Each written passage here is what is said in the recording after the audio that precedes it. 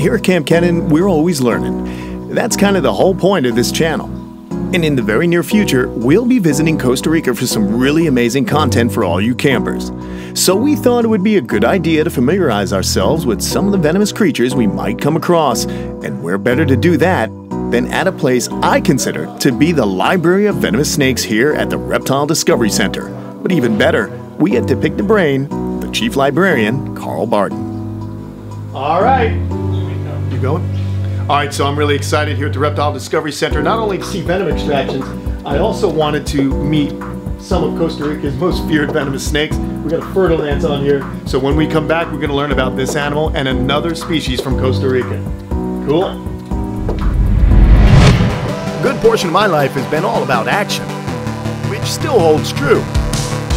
But now I pour all that time and energy into wildlife conservation, education, and the pursuit of knowledge. This is Kamp Kenan.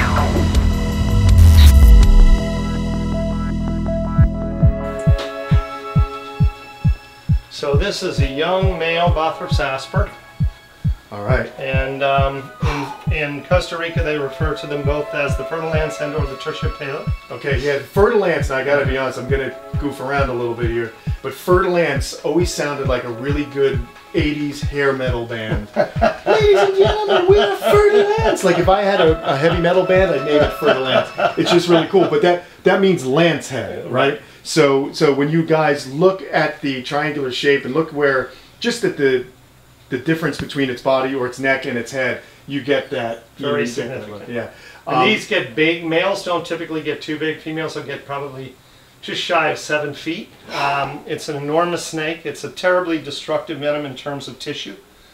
And it's a hemotoxin? It's a hemotoxin primarily. There are several things in asper venom that are kind of active and dangerous. And lots of times in snake bites with asper, you see amputations or destruction of the limb or destruction of the hand or this kind of thing.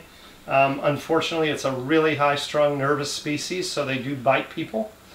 We had a close friend who is, well, actually she's German, but she lives here in Florida, and she was crossing a road one night after a party just outside of San Jose and got bitten by a fertilance, not too much smaller than this one, and 28 vials of antivenom there in Costa Rica, and it took the foot, close to 18 months to granulate back in. The tissue had gone down all the way to where all of her tendons were exposed, and this was despite treatment, and took the limb almost 18 months to really begin to look.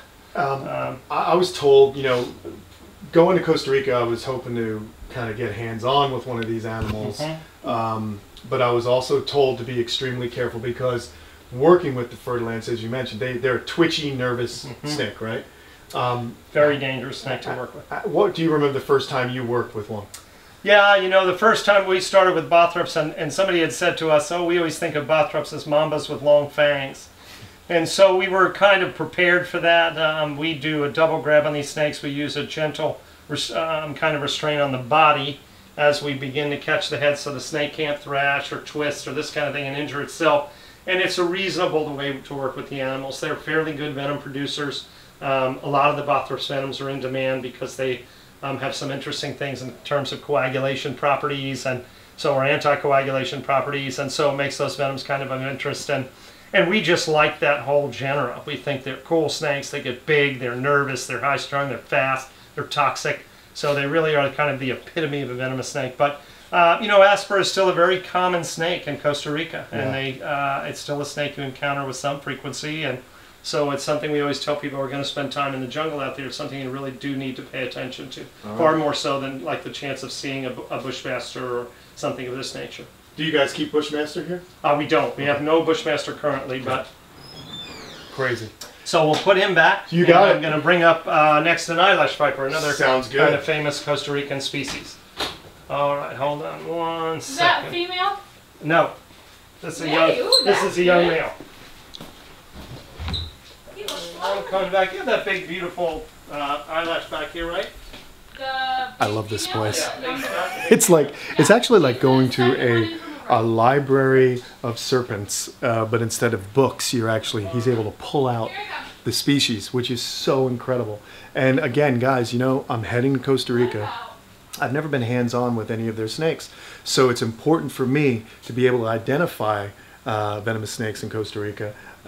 So that's why I'm here. It's awesome. And this place is only a few hours drive from my house, so I'm pumped.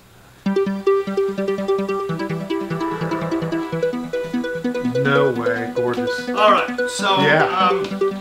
Of course, this is an eyelash viper. This is a young female. This is Bothriopsis schlegeli. No, pardon me, Bothriechis schlegeli. I got it wrong. They changed that. It used to just be a Bothrops.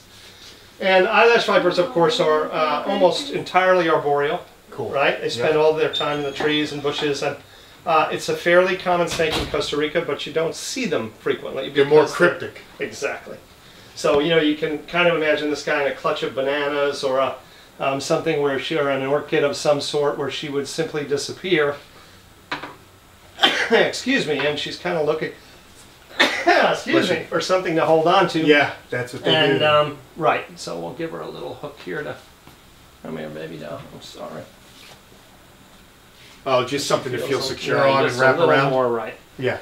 And, of course, they get their name from those beautiful extended scales above the eye. And schlegs, as they're kind of called in the venomous hobby, are variable. They come in green and pink and brown and yellow and golden, but they are spectacularly beautiful, as you can see. We do produce a little eyelash viper venom from time to time. We have about, a half dozen in the group now, something like that.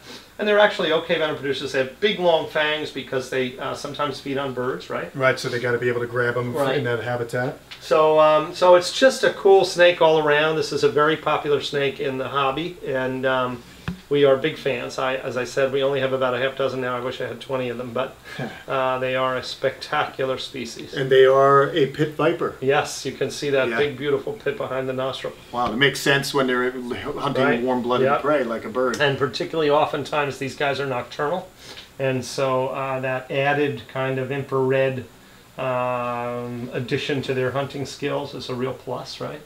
So, but are ambush predators as well, very right? much. So they're just going to hang out, maybe find an area where there's high traffic in bird or whatever they're kind of looking for that night. You know, on young they start out as some frogs and little lizards, and so and then with the hopes of scoring a meal that evening. And these guys, this is a snake we often exhibit, and they're still really popular just because people are blown away by that color. It is really a beautiful animal. It's amazing how nature made some of the more toxic or dangerous animals so beautiful. Spectacular. Yeah, we love that. It's we really do. I'm with you, Kenan. Yeah. Now let's just quickly talk about their venom. What type of venom are they producing? And so how toxic are they? Yeah, you know, the toxicity is probably down the scale.